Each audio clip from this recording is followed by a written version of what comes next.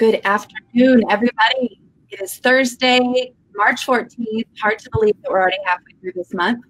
I am Jenny, marketing manager for Mediavine, and we are here for Teal Talk. We are super excited to have Matt Mullen with us today of Personalized Paths. Matt is a guru of something that a lot of bloggers avoid because it seems too complicated and like too much work for them. So we are here to demystify all of that for you. And Matt, tell us a little bit more of what you do and what Personalized Paths is. Just welcome to Teal Talk. Well, thank you very much. It's awesome to be here. Just as a little bit of background, I have worked with startups and small businesses for the last 20 plus years. And I have always loved the excitement and the adventure of entrepreneurship. But I do know that there's a feeling of overwhelm that comes where you have, as an entrepreneur, you have so many things that you have to do. And I know that, many of Mediavine's publishers, gosh, they struggle with, of course, they've got to create their content and then they've got to promote their content. Email is often way down the list. So I want to tell you a little bit about my story, my journey, and how I got into email. So I started with a company almost 10 years ago. A friend of mine said, hey, come start this. It was a very small company. Come do this with me. It was an e-commerce company, but we had literally no money. We were completely bootstrapped. And so I had to figure out ways to drive customer acquisition, to drive sales without any money. So I learned the ins and outs of using email to drive business. And over time, that email list became a really important part of that business's revenue stream. I think we were doing close to $15 million in revenue just from the emails that we sent out. So it was super important to us. So during that time, I learned a lot about how you can use email to build a brand, to sell products, and to connect with your audience. So I then have taken that and I've implemented it. Those tactics and those techniques that I learned before, I've implemented those on my own businesses, on my own blogs, and have seen great success. And so for the last year or so, I've been consulting with some of the very best bloggers in the world to help them make more of their email marketing efforts. Through the process, I do consulting. Through Personalized Paths, I have an email course called Email on Autopilot for those that want to do take it at your own pace and do the whole digital course thing.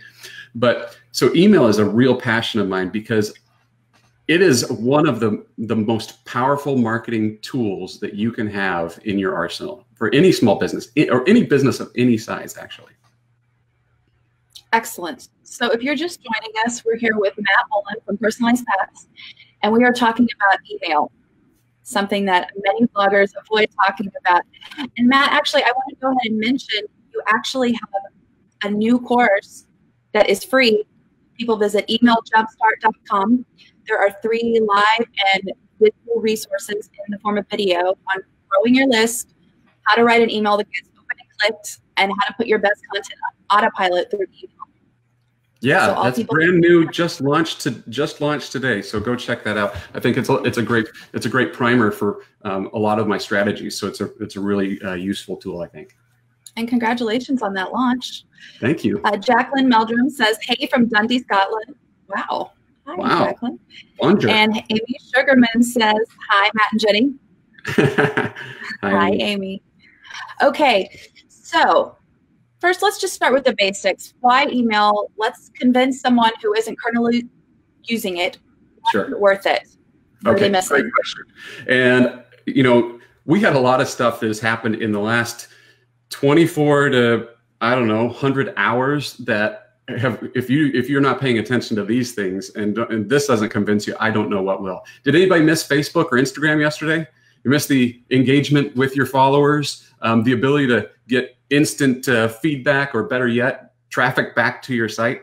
I know that I missed it, and I know that a lot of people that I work with did too. We have the Facebook apocalypse of, I don't know, last year, whatever. Google just announced that they are releasing a new update. They're calling it Florida Update 2. That's happening right now. Who knows what that's going to do to our individual search traffic. Where I'm going with this is that we don't own those marketing channels. These are just good reminders of these people that have these businesses that have control over how we get our traffic and how we engage with our users, whether that's the Facebook companies, whether that's Google, whether that's Pinterest. There's rumor that Pinterest is changing how they're going to do their feeds, so a lot of our processes will have to change for that. Obvious point here is that you can, number one, own your list. Get a place that you can actually control, where you can press a button and you have a pretty good certainty that the people that you want to reach will hear from you and have a chance to continue to engage with you. That's number one. But number two, and that's the thing that is top of mind, and I don't discount that. But where the real power comes in, and I think a lot of people miss this, is that email is a fabulous way to have real engagement with the person on the other side of the screen. You can communicate in a very detailed, very intimate manner with them and anticipate their needs and solve their problems. Email, you can do that through email in a way that you can't do with any other mass medium for marketing. And that leads to brand building. Right now, many of the people that I work with, I know that a lot of people that come to your to Teal Talk, they are trying to make a name for themselves. They're trying to build a brand. They're trying to stand out. If I've got a recipe blog, how am I different from, I don't know, Real Simple or Rachel Ray? How am I different? How am I special? Building a brand can happen in a fantastic way through email when you anticipate people's needs and you start attaching your name and your picture and your advice and your solutions in their inbox. They start making this connection with you, even though you're on opposite sides of that screen, which can ultimately lead to super fans. Super fans are the people that open all your stuff. They click all your links. They tell their mothers about you. They buy all their products. It's fantastic.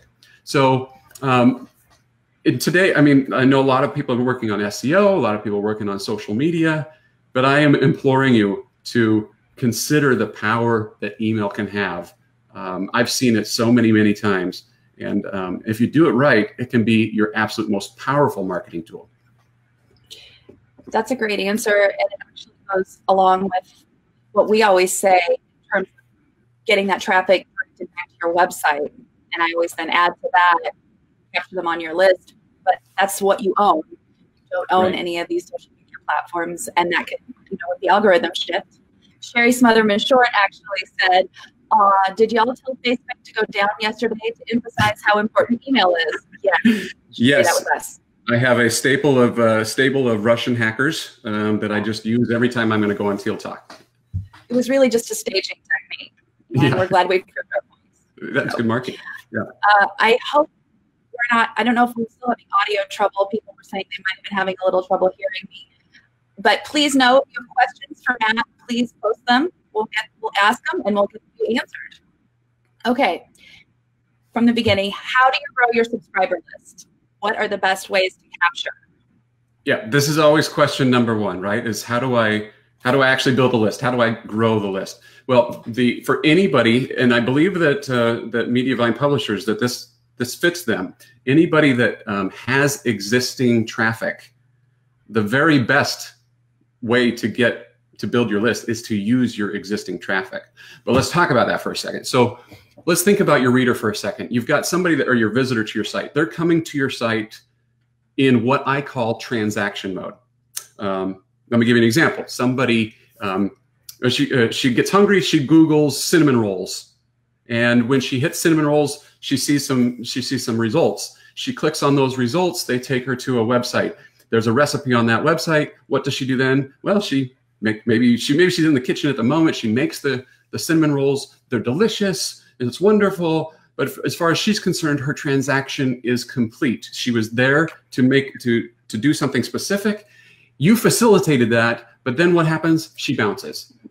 About 90% of our traffic acts like that, ends up bouncing after one page because their transaction is either, you didn't actually have cinnamon rolls on your site or whatever, or you solved their initial problem, which was, hey, I want to know how to make cinnamon rolls.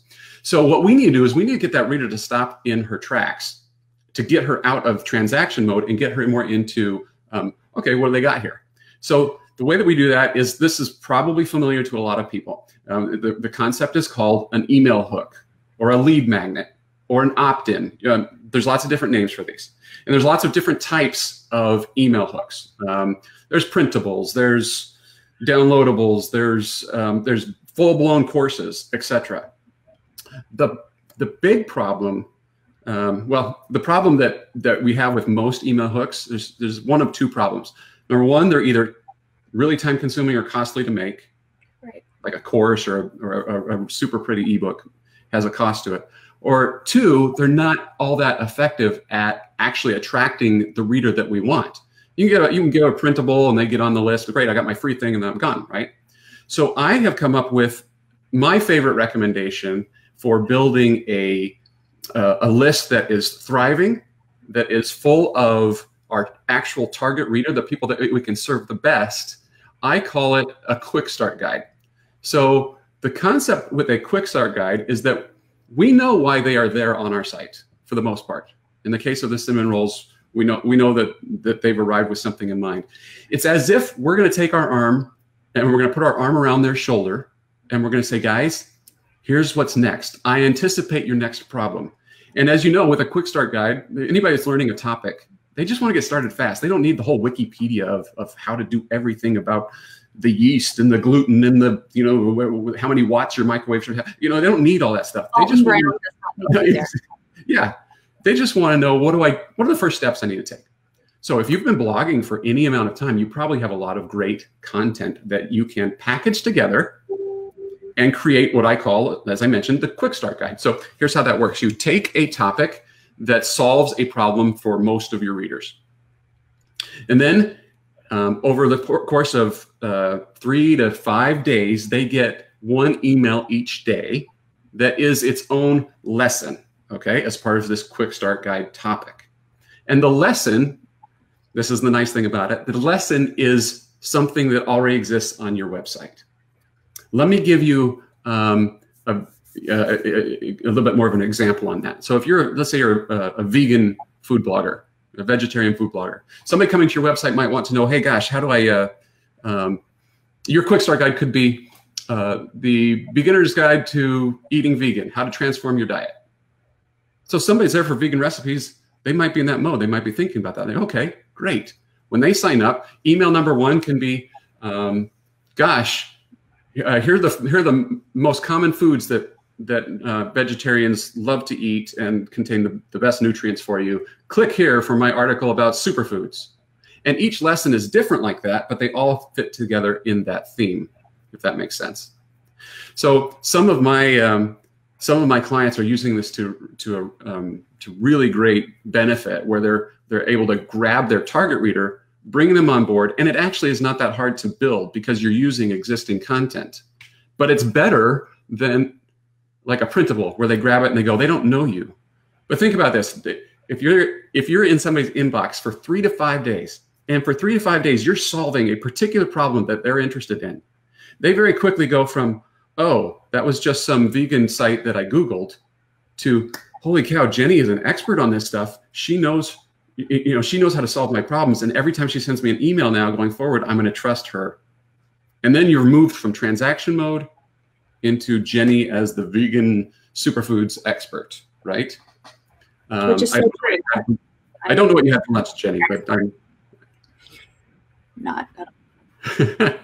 So anyway, there's a couple of examples that I wanted to share of this, because a lot of people say, okay, tell me what that's like in action.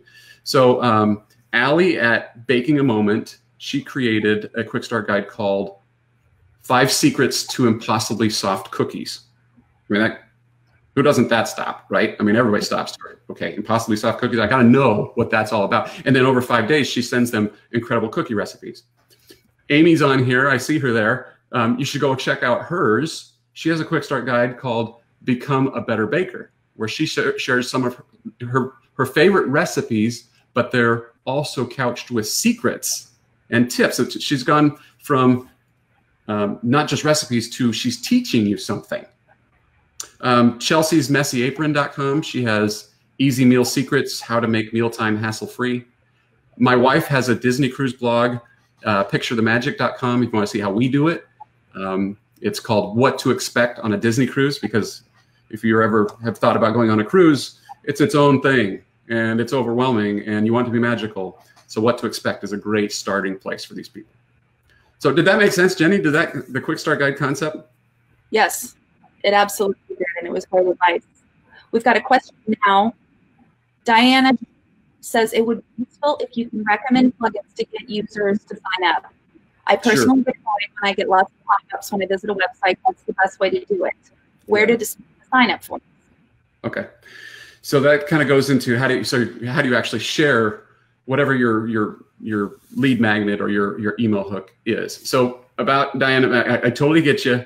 I hear you. Pop-ups tend to be annoying, and we have to be careful when we use them. I will say, however, that they convert like crazy. That's why they exist. And when you do it right, you can actually be providing a value to your reader.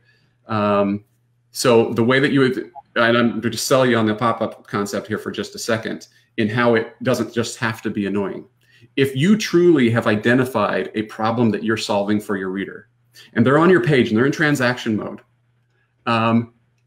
giving them the opportunity to say, hey, look over here, I have the answer to your next question. I've anticipated your next problem. It actually can be very, very useful. So when it's done well like that, and it's not just, hey, sign up for my newsletter. I mean, who cares? Who cares about that, right? Mm-hmm. That's what most people do. But when you get 5 secrets to impossibly soft cookies, in a moment when I'm on Allie's Baking a Moment site because she's great at baking, okay, that resonates with me, and yeah, that actually provides me with value. So there's other ways to do it too. You know, sidebars, of course. You know, I'm an advocate for putting forms as many places as it makes sense, as you can get away with it, where it feels natural. And that's kind of a feeling thing that you know as you're doing your own design. The pop-up software itself, I think that's always the next question. There's lots of different options out there. Opt-in Monster is, you know, the gold standard, but they're super expensive. AppSumo does a nice job again. Thrive Leads is one that I've been using lately because it has a nice balance of affordability, works with WordPress. I've only been using it for the last 3 months, but you might want to check them out. So yeah, there's lots of different ways to go about it. Excellent. Jack Malcolm says, such good advice. I've been sending out automatic emails as I'm never regular at sending out emails, and my numbers and opens are gradually decreasing. Yeah, okay, so I want to talk about those automated emails. How do I say this nicely? Okay, I'm just gonna say, you guys already know. Nobody likes to receive those, right? All that is a machine, your WordPress software or your RSS feed saying, guess what? Jenny's blog just had an update. That's not personal. That's not solving my problem. Jenny could, that day, she could have posted about, I don't know, window cleaner that she really loves, and it's affiliate play, and she's really doing it for SEO purposes, but she's a flippin' vegan blog, right? So what does window cleaner have to do with that? And then it shows up in my feed, right? So I actually have a different technique because Jack, I know you were asking this question, what to send your readers. And my technique is completely different.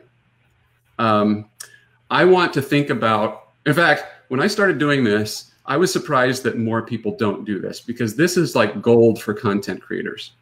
Let's go back to this concept of your website is a store. Somebody walks in the store for your freebie.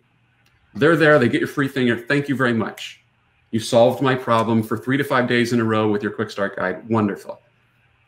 If you can then say, look, I know what's next. Let me put my arm around your shoulder and show you. You've been blogging for years, some of you for over a decade. You have awesome content. You have awesome content that you wrote last week, and you have awesome content that you wrote last year, and you have awesome content that you wrote in 2013. Now, that stuff that in 2013 is probably buried, but it doesn't make it any less awesome. So what if we can bring that forward and use that existing content? So what I suggest we do is create, I gave this a silly name, but I call it the Forever Series. And the idea is that when somebody gets onto your list, you have already written and thought out the order of emails that you're going to send them. Can I use my wife's Disney Cruise blog as an example for just a second? Sure.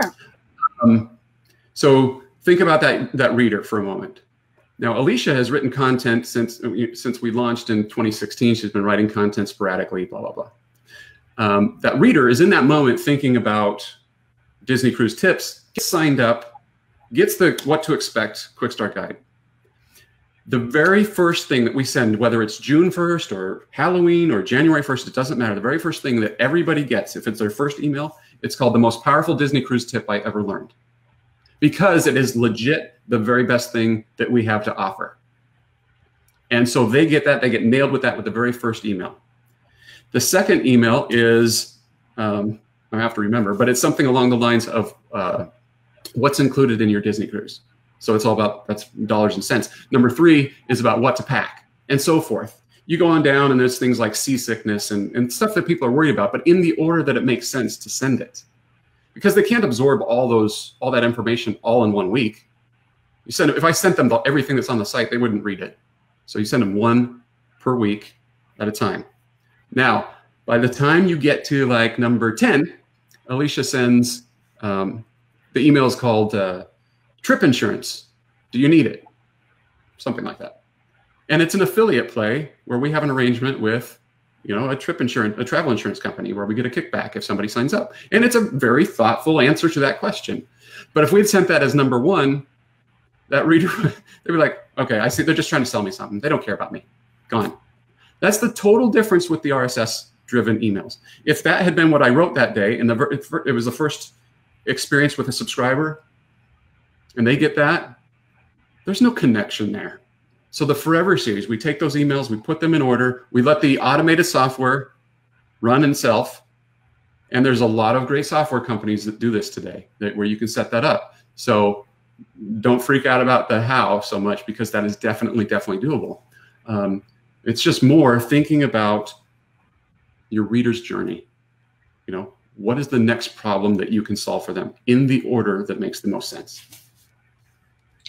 Well, the more you speak, the more your company name becomes apt. I love it. It's all about the curated experience and addressing the needs of the reader. I love it. So we have a question here. Sheena Strang and as well as Sherry Short, they want to know what you feel about single opt-in versus double opt-in.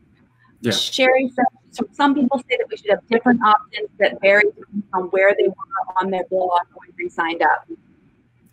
Okay, if I understood the question correctly, number 1 was, what about single opt-ins versus double opt-ins? And number 2, should you have multiple opt-in forms on your site? Was that it? Did I get that right? Okay, so single opt-in versus double opt-ins. I have a controversial take on this. I don't claim for this to be the gospel truth here, but my belief and my strategy is I do single opt-in because I want them on their list I want to eliminate friction between me giving them the content that they want. So I get them onto the list as quickly as I can, and I try to provide them with amazing content without asking them to go take another action. And then if they don't want my stuff, I prune like crazy. Okay, I'm just very aggressive about cleaning, list cleanup. Once a month, once every other month. I'm in there, I'm wiping them out. I'm cleaning them out. So if they don't want it, I don't care. I don't want them on there. The number of subscribers that I have on a list, everybody always talks about the size of their list or whatever. That's just a vanity metric. That's not that important to me. So I don't know if that answers that question, but I believe, I know that might be controversial, but that's how I do it. And then the other one is absolutely, the question, just to repeat the question, if I understood it, is should I have different opt-ins and different ways to bring people onto my list? Absolutely. The more the better. So this whole concept of a quick start guide, I usually employ that for, like, if you don't have anything else going on, which most of us don't, we have like hey, subscribe here. Nobody does that. Nobody subscribes there. So take that off and instead give them your quick start guide of how to do such and such that solves your problem. That'll get a broad number of people coming in. But maybe you do have a printable. Well, yeah, I still use printables as an opt-in form. And maybe you do have a very narrow niche over here. You're selling doTERRA or something, and that audience is very small. I might have a doTERRA guide just on those pages. Our technology today allows us to create sidebars and footers and custom pop-ups depending on where you are on the site. So absolutely, it's all about thinking through how do I solve that reader's problem next? Absolutely. Okay. Do you recommend? Oh, we just discussed that a little bit. So we've got lots of questions, and people are really having trouble hearing me. And they're recommending I pull off my headphones. They're already off. So okay, issue. That's a little better. Okay. So Sheena String says, follow up, read the single object. What about spam? I see all sorts of stuff about mass bot signups. Is that an issue, and how can you avoid it? The question is, what about spam? How do we avoid mass bot signups? So I do this a lot. I have only seen that once, and honestly, in the last 2 years of working with really big content creators, I've seen it one time. And what we did in that case is we switched to that form that was being bombarded. We switched that form to a double opt-in, and that ended it. And in fact, what you can do is usually they grab they'll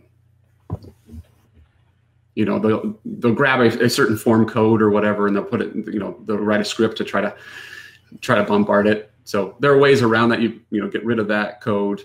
But yeah, I don't have a perfect answer for that one. But it is a very isolated kind of problem. So Laura Casavan says, after the quick start guide or series, then you move the subscriber to your regular list. I send out personalized messages of new posts plus bonus seasonal content. Okay. Yeah. So what I typically do is I get on the list, and then I have, again, this is everybody's situation is different. Okay. But the kind of the baseline structure, if you've got an engaged audience, you need to figure out the cadence. How often do you email? What feels comfortable? Some people don't want to email very often. Some people email once or twice a month, or sorry, not a month, a week. I'm an aggressive emailer. So my Forever series might go on Tuesday, and my broadcast, I call it, might go on Saturday, depending on my audience and the content. And many, like in the case of, I know we have quite a few recipe bloggers with Mediavine. So in the case of food, there's quite often very seasonal things to send. Easter's coming up. St. Patrick's Day's around the corner.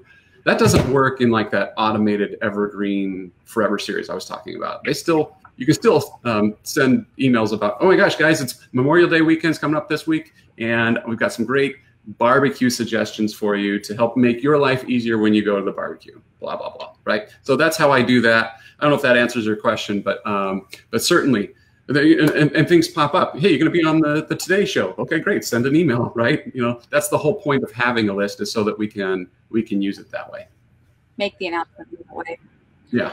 So, what type of content gets opened, clicked, and read? Okay. General? All right. So this goes back to a little bit about that RSS discussion we were having. The big mistake that many people make when sending emails is that they forget that this is not about them, that it's about the reader.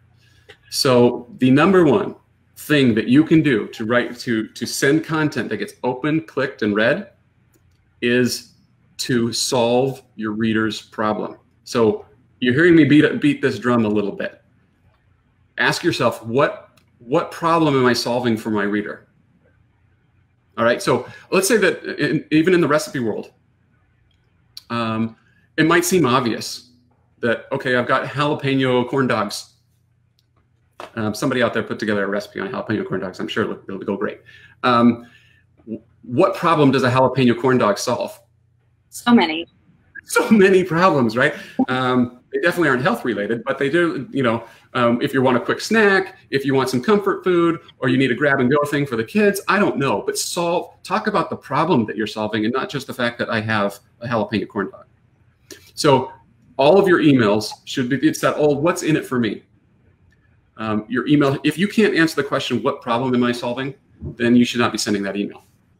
There's some formatting considerations too. If you want your stuff to get opened and read and then clicked, short, I mean, nobody likes to read the big blocks of text. You're going through it on your phone. Most of our emails we're reading on our phones now, the big blocks of text, forget that. We just don't bother.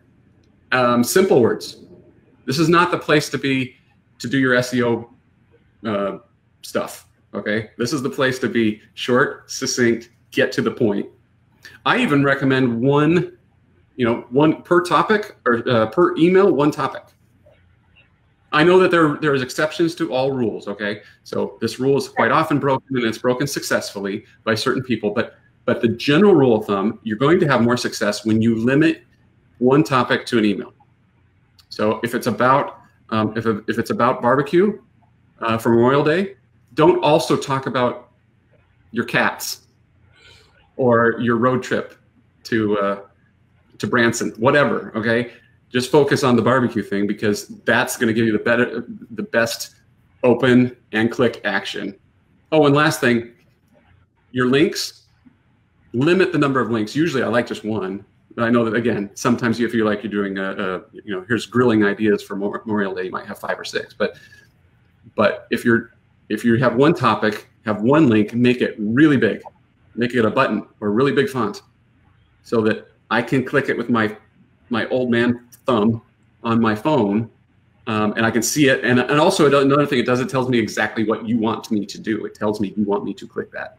So anyway, just a couple of tips for you. So you're all about not diluting that call to action. Exactly. That's much more succinctly put, Jenny. Yes. I'm glad. I hope people can hear me. I do my podcast mic, so I hope, fingers crossed. Guys. Okay. So how do you feel about those links that many people send? I'm obsessed with this today. Guess what I'm thinking about? Yeah. You probably can guess my answer. I already comes on the voice you just answered me with. Yeah, totally. It just comes back to, what problem are you solving? In most cases, it doesn't work great. It creates email paralysis or no sense of urgency. Like, okay, I can read that later if I want to. Now, if you are a brand personality, then that works. People care about the Kardashians' cats. And so if they're talking about their cats and they're talking about, I went here to get my foot scrubbed or whatever, I don't know, then that might make sense for them. So it just depends on what problem are you solving. If you're not a Kardashian, however, or you're, not even close to Kardashian level, then you may just want to think about that reader, what's in it for them. So we're back to that same point.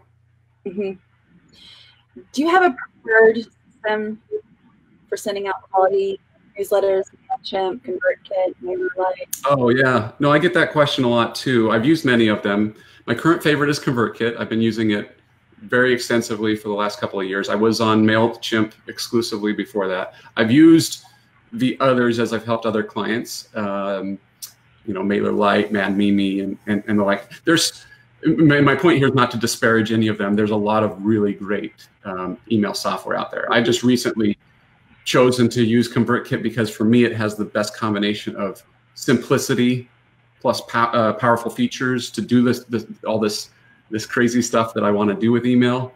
So it works really well for me. If anybody has specific questions about platforms, I don't know everything about every platform, but I have a lot of experience. So if you're thinking about making a switch or whatever, you can hit me up. I'll be happy to answer those. So you mentioned this a little bit, how the 10th email that your wife sends out is about an affiliate or to make an affiliate sale. Talk to me a little bit about the relationship between affiliate marketing and email. Yeah, well, they really support each other well. Email really supports it, just in the same way that email supports a lot of different marketing efforts. Okay, it's quite often is a nice foundation for anything you're doing on social, or anything you're doing in person. I mean, there's a lot that email can do. But anyway, affiliate marketing. I did mention that example. The reason that and if anybody missed it, the gist of it was that after somebody's been in our Disney Cruise website or on our mailing list for any period of time, about the 10th email they get, deliberately we wait until then before we hit them up with an offer. And the reason for that is that we've taken that time to build up the trust. As much as you can build trust and solve problems with your readers, man, an affiliate offer is just solving another problem. So what problem are you solving? Are you legit?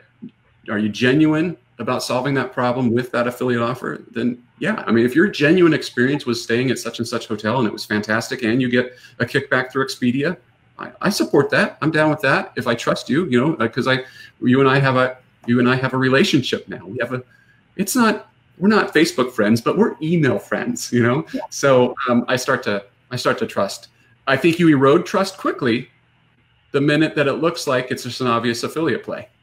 Or if it is going to be an obvious affiliate play or a sponsorship in email, that's also another revenue source for a lot of our publishers.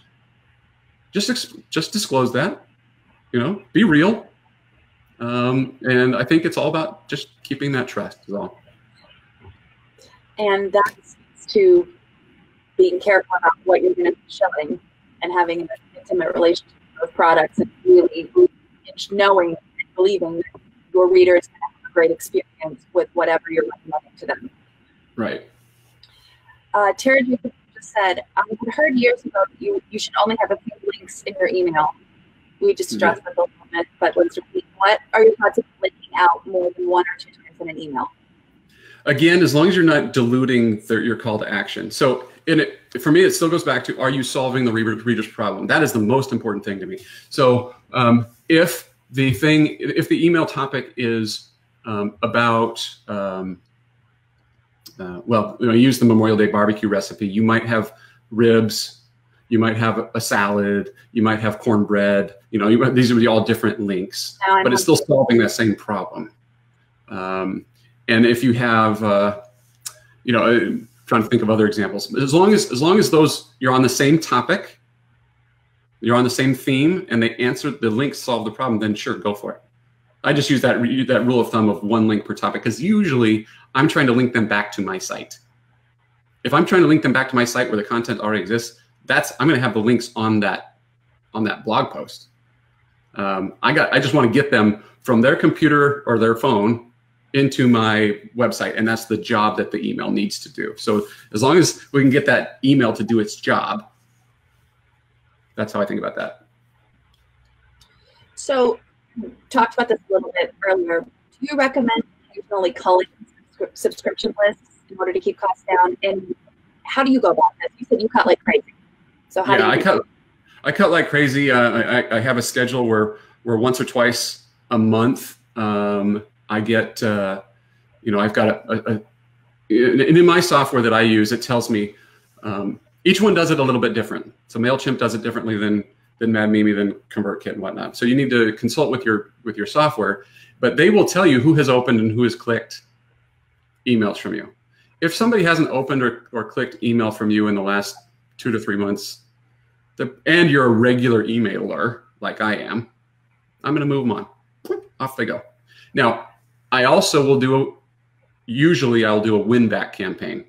A win-back campaign is basically in your software, you isolate those people, you send them an email that says, is this goodbye, or something like that, where they can then click it. And if they click it, then yeah, they've opened and clicked, and it takes them out now of that bucket. If they don't, then I'm just taking that bucket and I'm going delete or unsubscribe.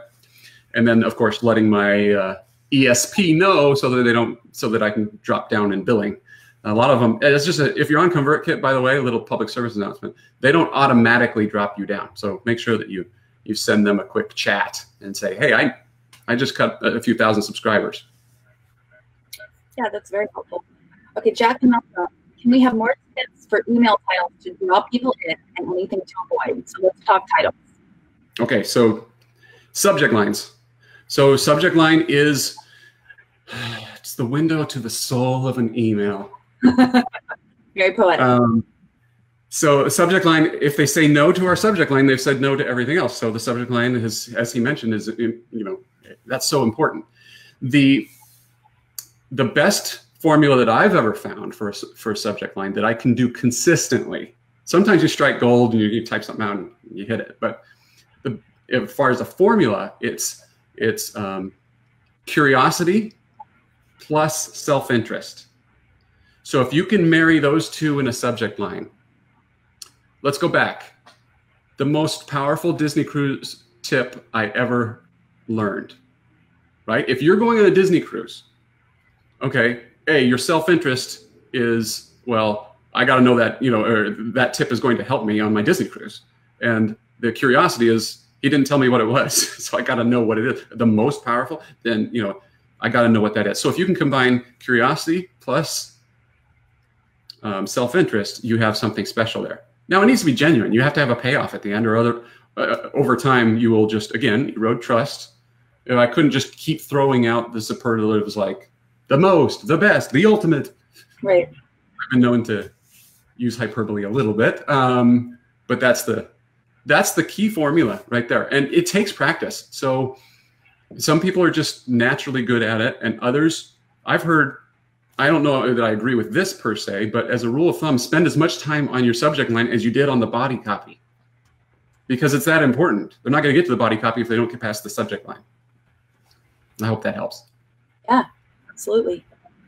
So Sherry asks, what about images in your emails? What about, I'm sorry? Images. Oh, well, there you are. Jenny, that works. You just lean forward and then we'll hear you. Really extreme close-up. Extreme close-ups, perfect. All right, so images in your email. And so this is a debated topic. And I'm gonna punt a little bit here. So the main thing that let's just talk about what we're trying to solve as we ask this question. Images in email really, there's two things. Number one is deliverability. And number two is, does the image give away, is the image itself all they need? Meaning, does it fulfill their hopes and dreams and they don't actually need to click through on to your link? I'm going to address the first one first. If I knew the answer to exactly how Gmail does stuff and puts it into their promotions tab, and Outlook and Yahoo do the same things, I'd probably be selling you a different course because that would be worth a lot of money. The rule of thumb is, generally speaking, their triggers, they know promotional stuff when they see it based off your past patterns and behavior, words that you used, and the types of images that you have, or if you have images. The way I think about it is, Google's not going to stop you from sending a natural email to your mom. So what would you have in an email that you would send to your mom? Probably not laden with a whole bunch of promotional graphics, nor will it say the word free or limited time only, mom. Although I might get better results with my mom if I start using those words. The idea, though, is to simplify. So I know that a bunch of images might cause that trigger, but with food in particular, sometimes you just got to show the cheesecake. You got to show the cheesecake, Jenny, sometimes. Yeah. So I'm punting a little bit. I'm sorry I'm not giving you a definitive answer, but it's a tricky one. It's a super tricky one, and it's hotly contested. Kind of depends, I guess. I love that. What you send in an email to your mom, that's really helpful to avoid being or salesy. Don Yoder says, I don't like sounding like I've been to all the how to write subject lines that open emails webinars. Nobody likes sounding like that. You are on the right track. You're avoiding that. Okay, so what metrics and analytics should we be looking at to help us grow our lists and learn about how our readers are reading our emails? Yeah, okay, good question.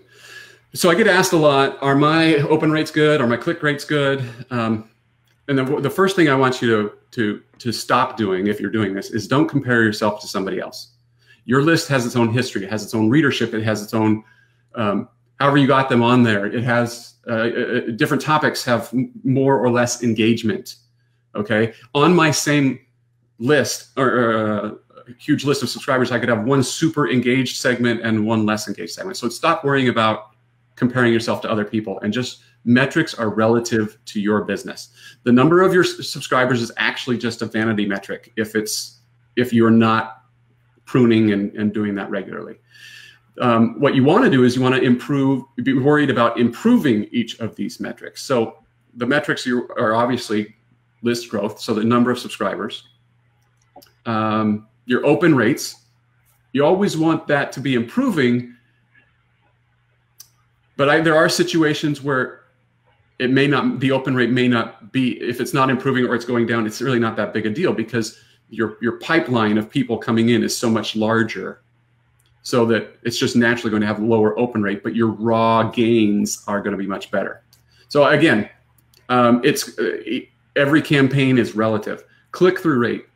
This is simply telling you how often are they taking the next step, which for most of us is to get them back to our website.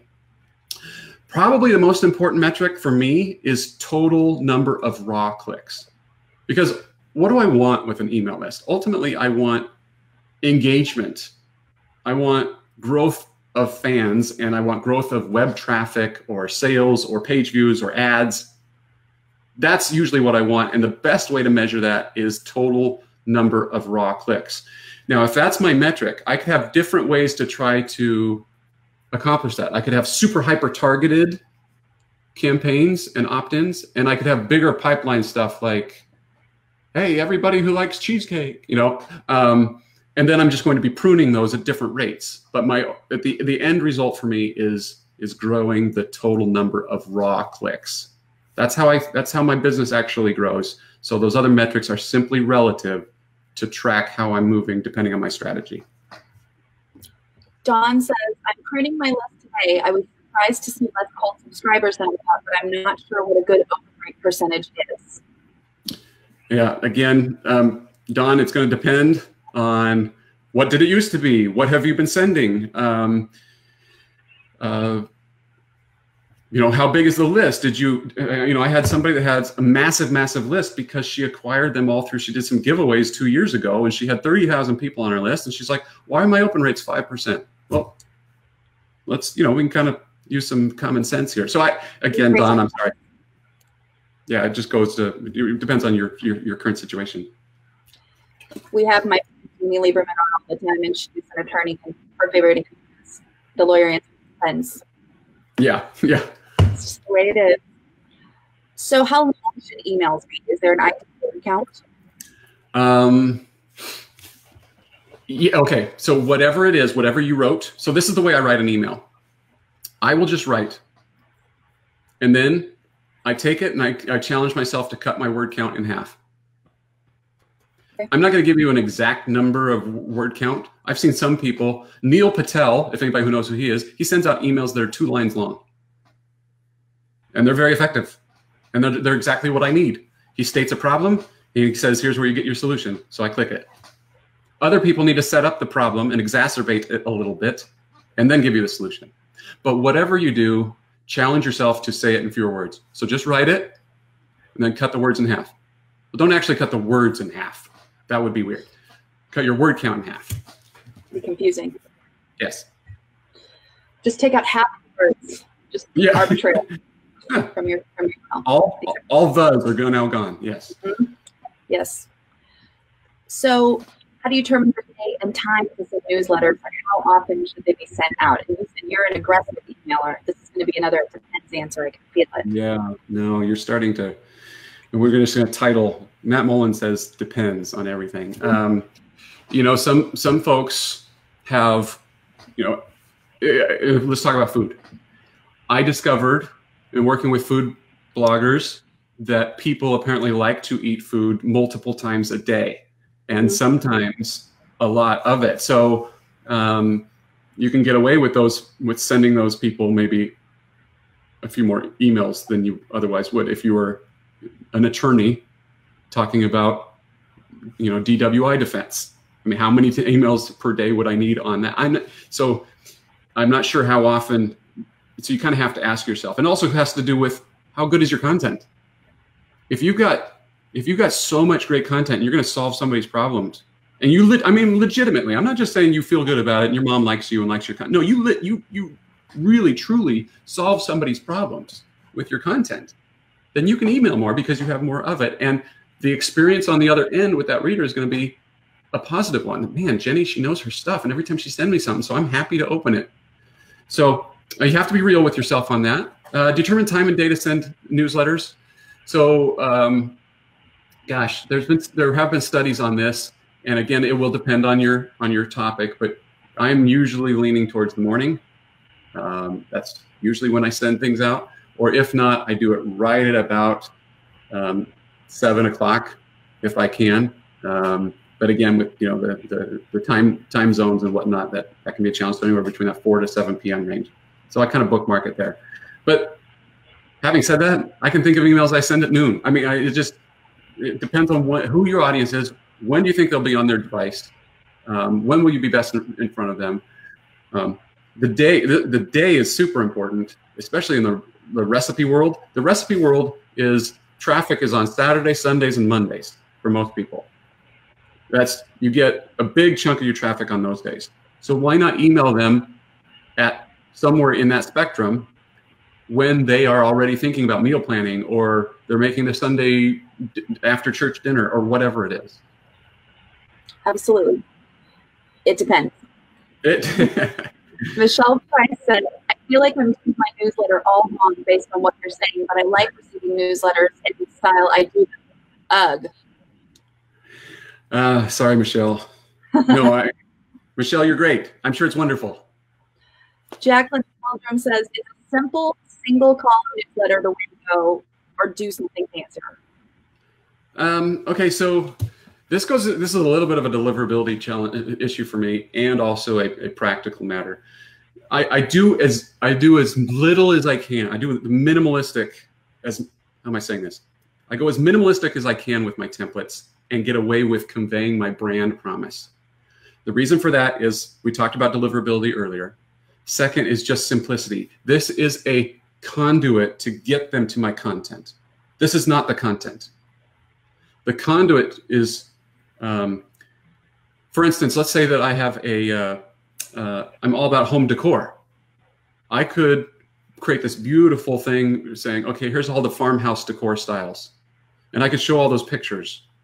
But then they're going to feel like they got the answer there. They're not as likely to click through, honestly. So yes, you want the template to match your brand style, but you also want it to be deliverable. Again, I guess I'm waffling a little bit when I really just want to say, yeah, go simple. That's my belief. I know that content creators are all about how it looks and how it feels, and I don't discard that at all. I don't discount that at all. I think that's super important. So just figure out what is the simplest version of yourself. Kristen says, how many segments do you distinguish between your lists? Obviously, high engagement and low engagement. But how do you determine, let's say, cheesecake lovers from barbecue lovers? Simply by checking who opens the respective emails? Kristen, I'm gonna take it a step back. Okay, I'm gonna go back to, it's not. Yes, the segments are really important, but let's just go to let's go to email marketing 101, or the question is, where are you in your email marketing? If you have the bandwidth and the technical expertise and the drive to go that segmented, then do it. Because the more you can solve the cheesecake lover's problem, or the more you can solve the person who loves a jalapeno corn dog, whatever her problem is, the closer the connection will be between you and her, and you're closer to becoming building a super fan. However, the reality is, for most of the people that are tuning into this right now, they're running an RSS-driven email. Maybe they have a welcome series or something set up, but I would start with one and then figure it out from there. Get the most general, or cater to where's the traffic coming into your site. If some of us have pages that it's just obvious because it's getting 20% of our page views, put something on that page, right?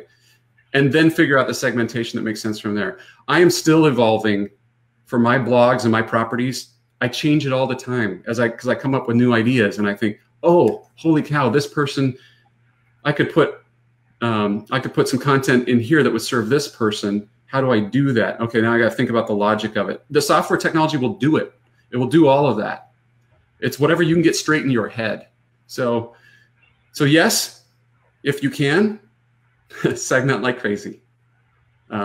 If you're just starting out, just start with, one opt-in, and then serve great. Take your best content and keep serving it back up. That's the easiest way to start.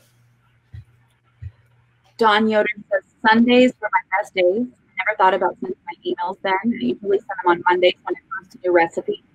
She also says she tries to post one new recipe a week and only send out a newsletter when she posts new recipes. She's trying to figure out the fancy things in CartKit, funnels, automation sequences. Yeah. Okay, we've got a new question from Ellen Folkman, and we talked about this a little earlier. Should only new content be included? I'll often resurrect older content for a theme newsletter like pies for Pie Day, favorite reader posts, etc. Yeah. So that's a balance. Many of my students of my course and my clients, they're like, well, I'm so used to promoting the heck out of my newest thing. And so that's where all my focus is. I'm just asking, is that the right thing? Is today's thing the right thing for your customer's journey? Is that the best thing that you could send them today out of all the content that you've ever created? If it is, then do it. If it's not, do the other thing and keep promoting on social and all the other ways that you promote your current content. There's those people that are on your RSS feed, or those people that just type in your URL and come check you out direct. Thanks, Mom. But you know, those people will find your new stuff. But I still believe create the best path that you can for your email subscribers. Perfect. Okay, we've got some sad news. We're down to our last 4 minutes. So I'm going to ask you a question, and then I'm going to have you think about it and make a couple of announcements. The final question is, how can someone get started with email newsletters without a huge weekly time investment? So think on that.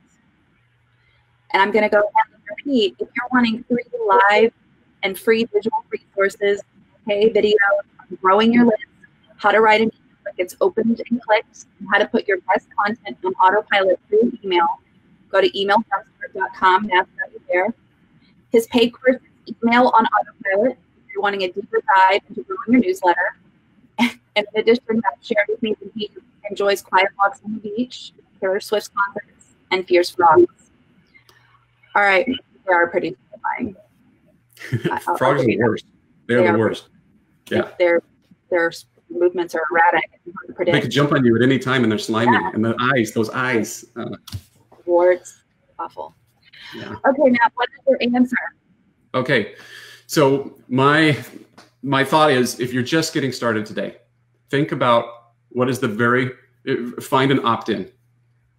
We talked about the quick start guide. If you go watch that free videos that Jenny was just talking about, it'll talk about that there again with a little bit more detail about how to do that. But I suggest you start with an opt-in, just one. Get people onto your list. Then take your very best content of all time. You could do this right now. You could do this in a Google Doc, and you could bang out your top 5 articles of all time. These are probably your money makers, or there are others that are buried below that for whatever reason Google didn't cherish. And then you just put those in order.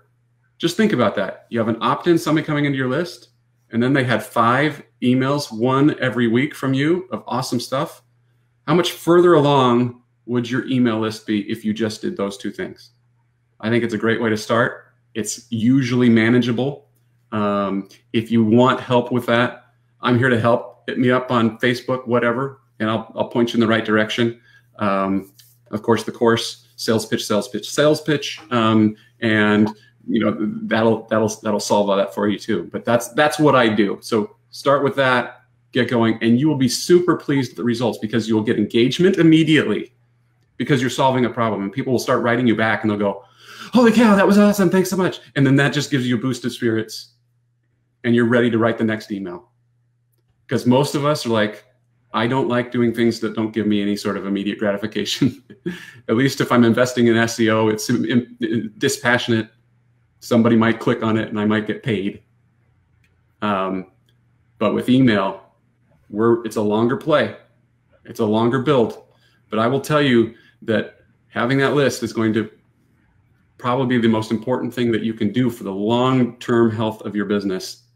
And when you get huge and you want to sell them something, man, having that list right there, it is so powerful. Absolutely. Thank you so much, guys. Thank you for sticking with me through all these audio issues. I apologize. Now I look like Godzilla Jenny about to eat the mic so close. Thank you, Matt. Thank you for making me feel better about closeness and proximity to the camera. Matt is going to be joining us in Chicago. We're so excited to have him at Mediavine there. Amy Sugarman just said, as someone who just graduated from Matt's course, she highly recommends it. It's been so great for her. And the way he teaches makes perfect sense. So thanks. She said, great Facebook Live, Jenny and Matt. Can't wait to see you in Chicago. In 2 weeks, if you can hear me, we're going to have Tom Jackson from the Raven Media Group talking about why podcasting. It's going to be an awesome live. We're excited to have you. Matt, thank you so much for joining us. You've been terrific. Thanks, Jenny. All right. You guys have a great day.